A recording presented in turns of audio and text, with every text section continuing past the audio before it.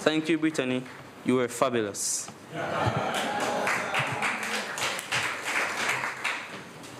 This morning, we have two beautiful ladies delivering the message. First up is charming and elegant Miss Safina Bryan.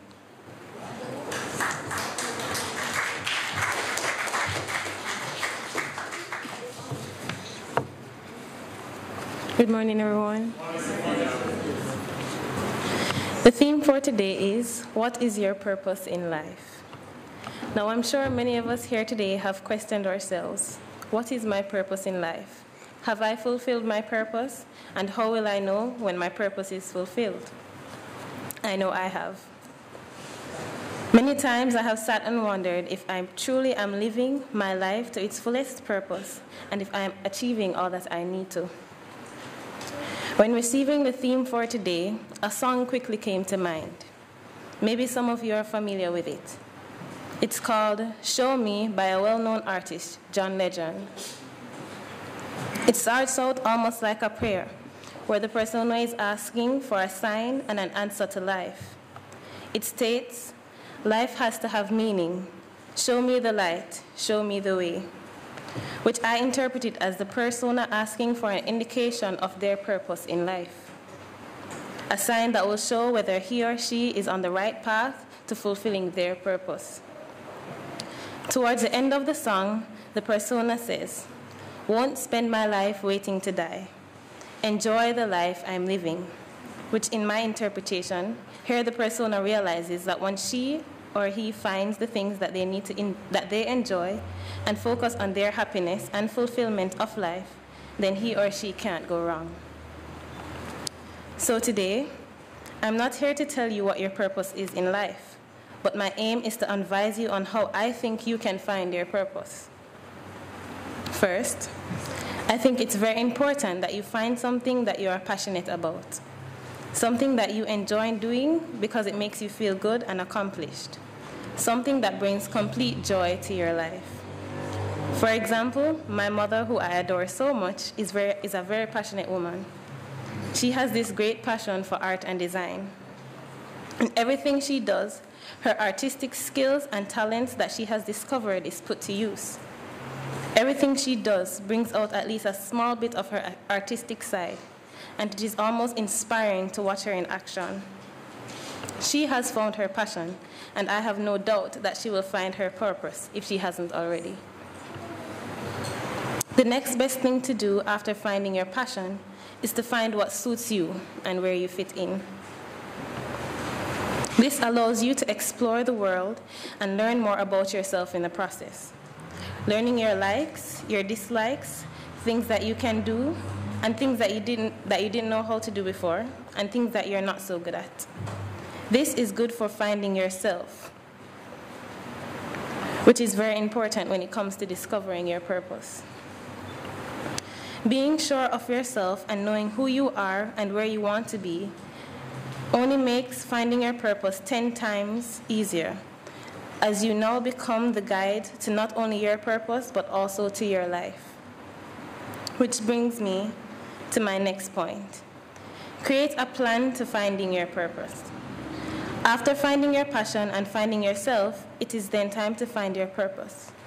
Once you have discovered yourself and start doing the things that you are passionate about and doing the things that make you happy, you have created a path that will lead you to your destination, that will lead you to your purpose.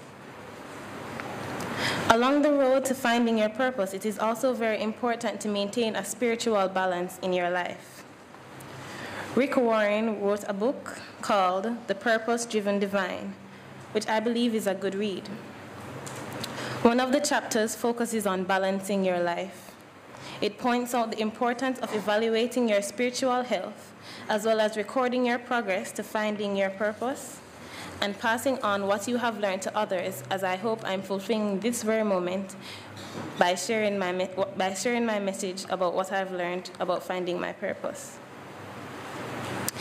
As with everything in life, you may hit a few obstacles, which on the road to finding your purpose, you may hit a few obstacles while on the road to finding your purpose, but it's your responsibility to keep your eye on your goal.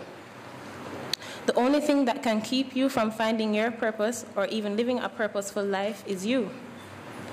You are your only limit and the biggest obstacle that you will face. And this is why it is important to maintain a spiritual balance in your life. This spiritual balance will result in you getting through your obstacles and give you the push you need to maintain on the path to finding your purpose. Ephesians 5 verse 15 says, "Live life with a due sense of responsibility, not as those who do not know the meaning." It's your responsibility to find your purpose. No one can do it for you. And once you have come to know your passion, to know yourself, and learn to keep a spiritual balance in your life, you are sure to find your purpose. Namaste.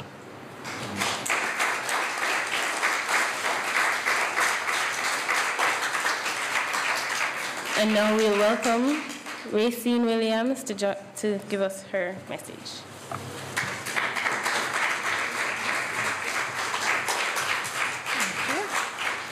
Good morning, Temple family and friends. When Auntie Carmen first asked me about speaking in church, I was a little bit skeptical. Now, I've been at the temple since I was 9 or 10 years old, and I've participated in services before. And as some of you may know, working in and on TV, I'm not the least bit shy, but for some reason, the idea of this talk daunted me. Then Auntie Carmen told me the theme of the talk and the service, which is finding your purpose. And it was then that I started praying that she'd ask somebody else to talk. So I texted my best friend about it, and she said, "Well, yeah, that makes sense. I guess you found yours." And I texted her back, "Are you kidding? I don't even own a matching pair of socks, much less have my purpose figured out." So in my mind, I thought, do people really think that in 26 years of life, I have this figured out? A lot of the time, I'm just winging it. And the truth is that a lot of us really are. So I told a coworker about this talk, and she asked a little bit more about the temple. And so I told her, and she goes, "Oh, that's the reason you're always so happy. I thought it was just all the sweets that you eat." But it's true, when you go through your life and you practice gratitude and you approach situations with a positive attitude, people really think that you do have it figured out. So I sat down and I thought about it. And I realized that when you consider your purpose in life and God's purpose for you, the two can actually be quite different. If you look at the Bible, there are countless examples of young and old alike trying to figure out their purpose. Remember this: God's ultimate purpose for you, as he states in the Bible, is for you to honor him and reflect his image in everything that you do. Romans 8:28 says, "And we know that all things work together for good to them that love God, to them who are called according to his purpose." At the very least, we should be doing that. But while here on earth, sometimes the path isn't so clear. When it comes to your purpose, I'm going to admit that I definitely can't tell everybody here what theirs is. Everybody's journey is different. I've had the great fortune of knowing what I've wanted to do and the impact I wanted to make since I was very young. But a lot of people, and the best ones that I know, still haven't quite found theirs. What I can tell you, however, is a couple of things that can likely hinder you from finding your purpose. One hindrance is thinking that we only have one purpose, and I don't think that this is the case. Along the road, you'll find that you may have several purposes, and as you fulfill one, your soul will give birth to another. When I was 5, my purpose was probably concentrating on being a good big sister to the newborn badness that most of you know as my charming and cunning little brother Luke. And when I was 15, my whole life's mission was just trying to get through high school alive. Now at 26, I want to change the world, whatever that means and whatever that takes. Don't get locked into thinking that your life only has one definitive meaning and that you failed if you don't meet just that. The universe gives us back what we put in, and as we evolve with our thoughts and our actions and fulfill one dream, one goal, or follow one path, the universe definitely opens other doors. The second thing that can keep you from finding your purpose is paying too much attention to the purpose of others. Moving back to Jamaica, I find this a lot. People love sus. Admittedly, me included. We all like our sus sometimes. The country is small and people love a good story, especially if it makes them feel better about their own lives.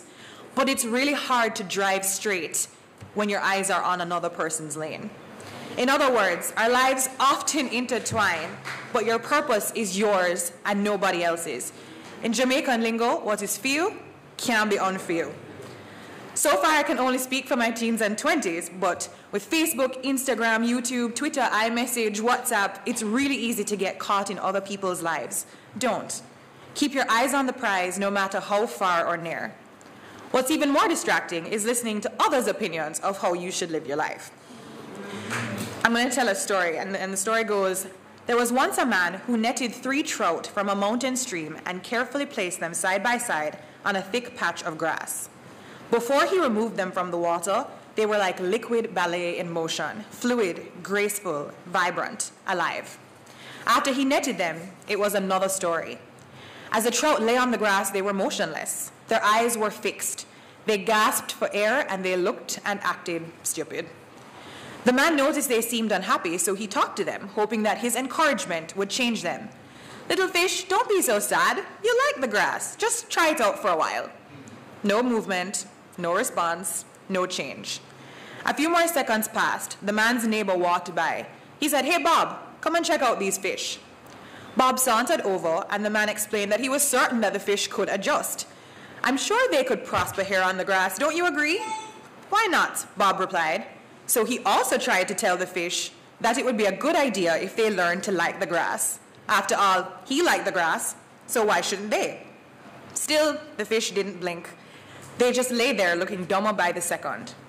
Finally, a little boy approached and exclaimed, "What are you doing? Put them back. They can't be all they've been created to be when they are out of the water." Finally convinced, the man carefully placed each fish back in the stream. After splashing for a split second, all 3 swam away effortlessly. Again, it was like liquid ballet. What ease, what grace, what beauty.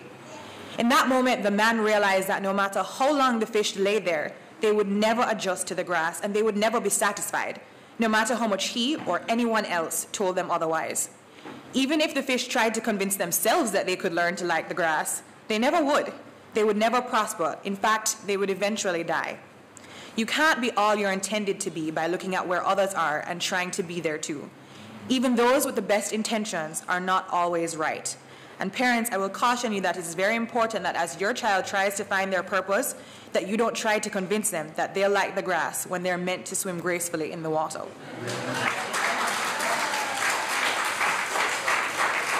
The final thing that can throw you off of finding your purpose is being afraid to shine. And I speak from personal experience on this one. I'm sure you've all heard this phrase. Marianne Williamson once said that our deepest fear is not that we are inadequate, but that we are powerful beyond measure. It is our light, not our darkness, that most frightens us. A great many of us will never discover our true purpose because we are afraid of the whispers of those who are watching. We're afraid of offending others with the brightness of our light. But if we are truly to align with the Spirit, the brightest light of all, we can't be afraid of blinding others.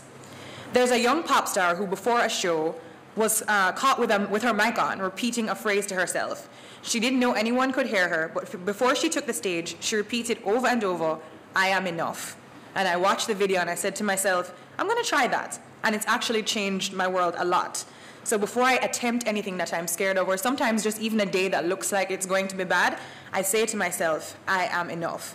So I want you guys to actually try it. We can try it right now. So first, I want you to say it softly to yourself, and then I want you to say it in a confident voice, and then I actually want you to shout it. So after 3, we're going to start. 1, 2, 3. I am enough. I am enough. I am enough. And it feels really good when you shout it. Mommy isn't here, so I'm by myself at the house, and I shout, I am enough all the time. I hope people don't think I'm crazy. But it's important in our quest for purpose that we know that we are enough and that we let our talents be seen and heard. Again, in looking for your purpose, or even after you found what your purpose is to be, you won't get there if you limit yourself to one goal.